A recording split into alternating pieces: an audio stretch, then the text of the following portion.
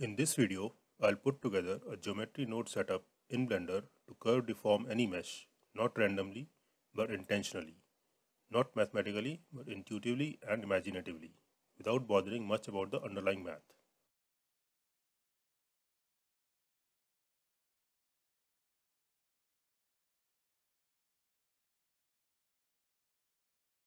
The workflow is non-destructive and generative so as to create multiple variations of the curved mesh.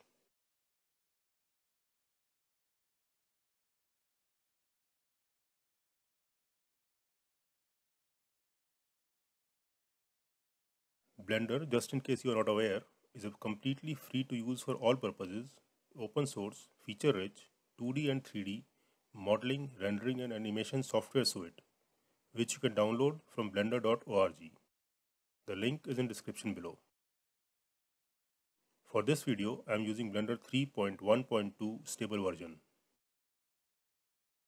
This node setup will work for any mesh, but for this video, I will be using a rectangular hexagon mesh which I have generated from this rectangular hex grid generator blend file. This blend file is free to download on my Gumroad page. You will find the link in description below. First off, after opening the file, rename and save it to a location of your choice. I have already saved it. In the viewport window, you will see a rectangular grid of hexagon curve primitives generated by the node setup shown in the Geometry Nodes editor window. You can adjust the number of rows and columns, the radius of hexagons, and the gap value from the node setup.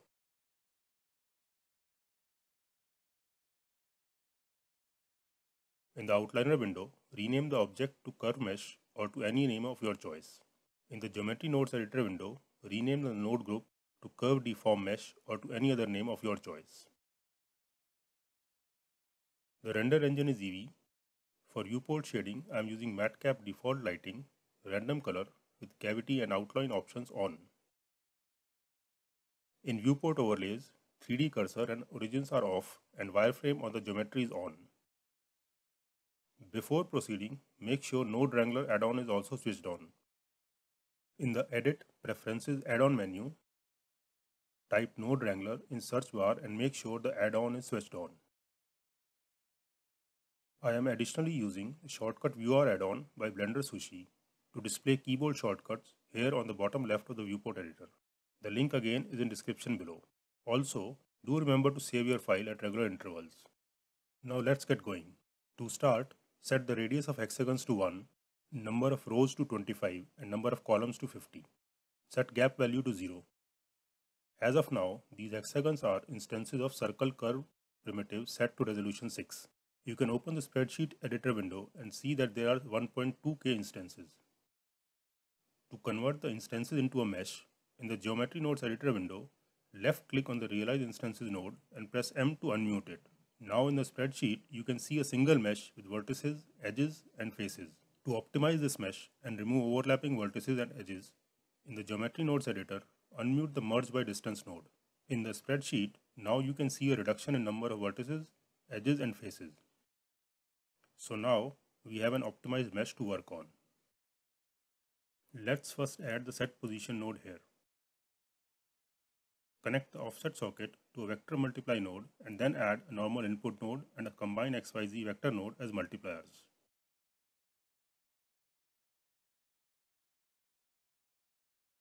Now we will add an icosphere mesh primitive. This icosphere will act as a controller of the curve deformation of the mesh.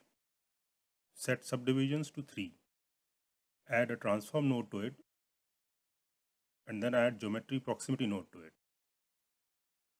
Connect the distance output of geometry proximity node to Z value of the combine XYZ vector node. In the viewport, you can see the hexagon mesh transforms into a curved form. To visualize better, let's add a join geometry node and connect to it the geometry output of the transform node of the icosphere.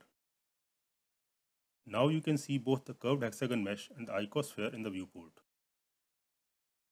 As you adjust the transition and scale input fields of the transform node, you can see how the mesh gets curved. This is the impact of moving the icosphere in X direction. This is the impact of moving it in Y direction. This is the impact of moving it in Z direction. This is the impact of scaling the icosphere uniformly. You can also scale the icosphere in each direction separately.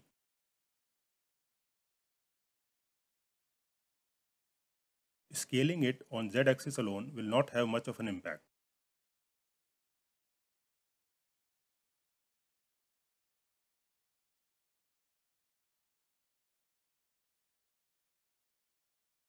Because the icosphere is a sphere, rotation will not have any impact on the mesh. However, if the icosphere is scaled on any single direction, the rotation will impact the curve deformation of the mesh.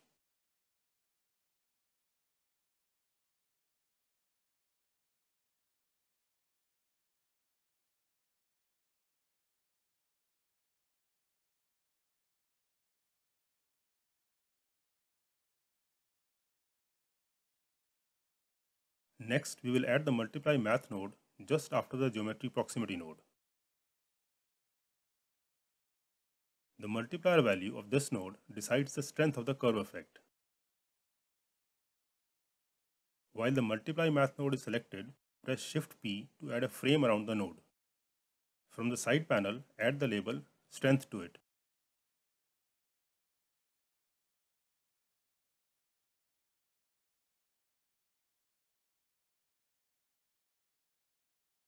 Lastly, add a map range node after the geometry proximity node. This acts as a fall-off decider of the curve effect. Select smoother step to smoothen the affected boundary.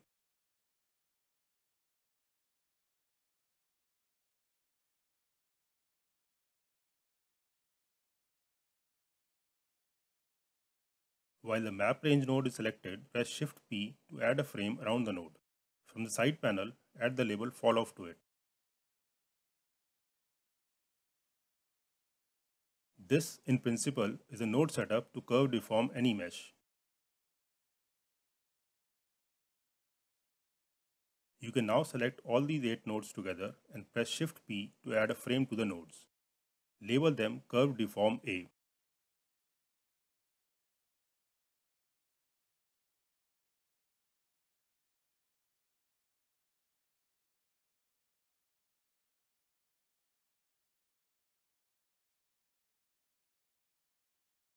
Before going to the next step, practice and develop a good visual understanding of the impact of transition, scale, strength, and fall-off values.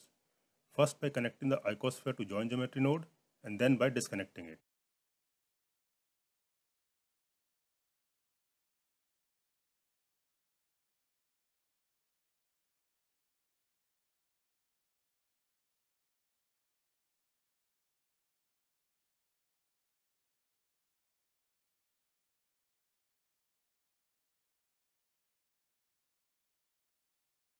As you can see, you do not need to bother about the underlying math affecting the curving of the mesh.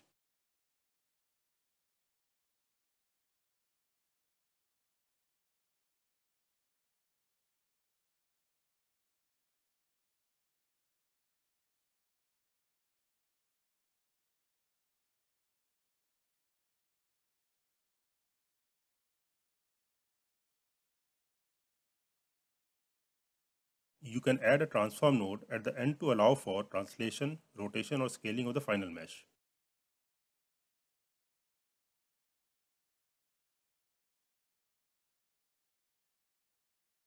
Let's move to the next step. In the viewport, click on the mesh to select, then press Shift D. A new object will appear in the outliner window.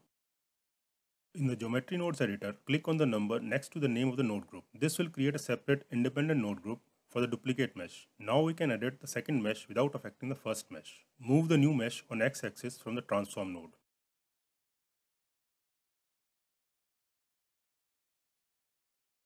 Select all the nodes inside the frame labeled Curve Deform A, press Shift D to make a copy, and move it down the original frame. Label the new frame as Curve Deform B.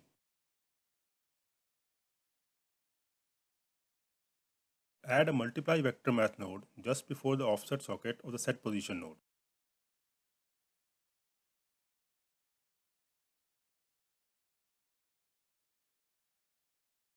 Connect the two frames as multipliers of the vector multiply node. Also, connect the new icosphere geometry to the join geometry node so that you can see the mesh and both the icospheres in the viewport. Now as you transition the second icosphere on x-axis, the mesh will curve deform under the influence of the two icospheres.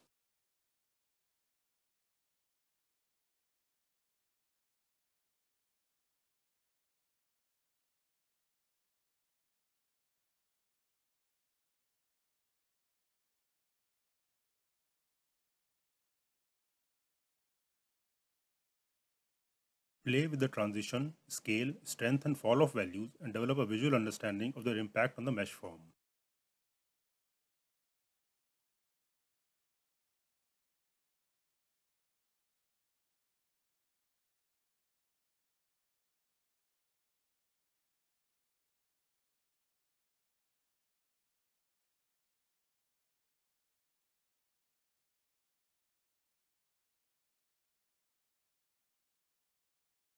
Let us create another copy of the mesh.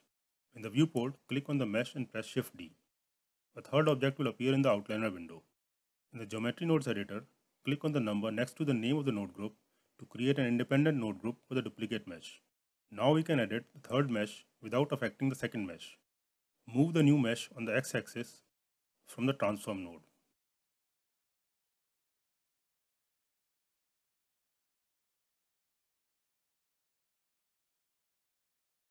Play with the transition, scale strength and fall off values and develop a better visual understanding of their curving impact on the mesh form.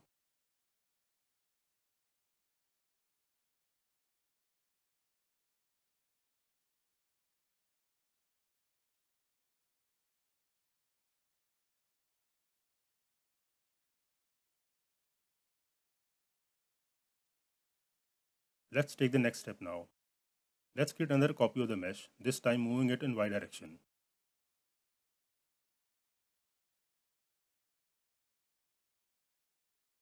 From the outliner window, turn off the visibility of the third mesh.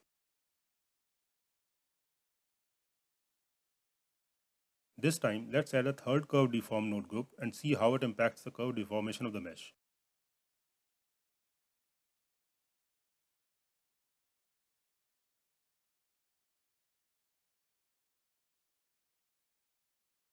As you can see, we are now able to add complexity to the curve deformation of the mesh.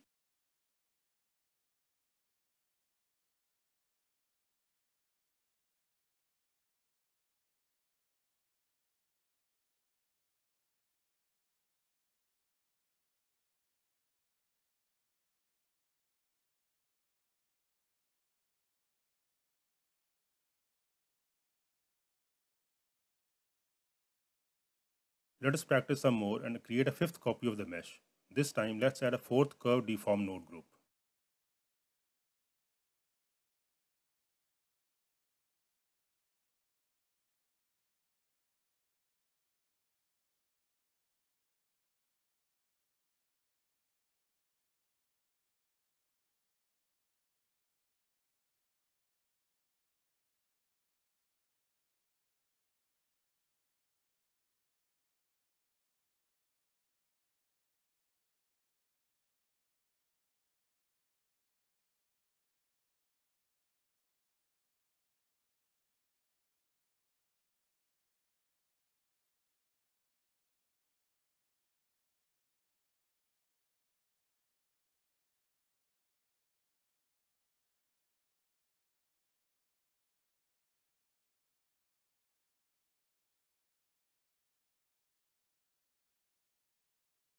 Before calling it quits, let's add a sixth copy of the mesh.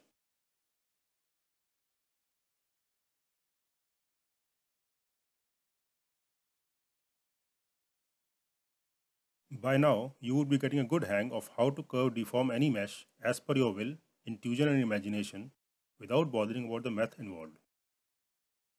There are ways to deform mesh randomly using the random value node or using the texture nodes. And there are ways to deform it using complex math nodes. But in my opinion, this is by far the cleanest and easiest way to deform a mesh as per your own imagination.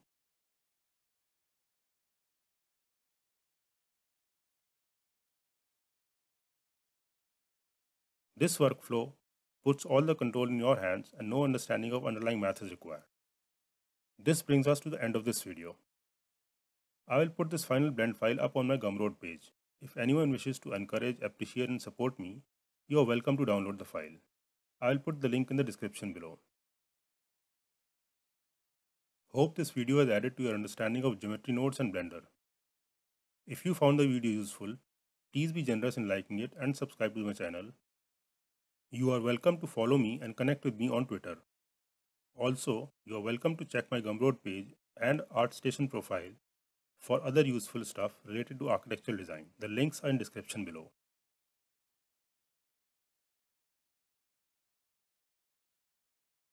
Thank you for watching.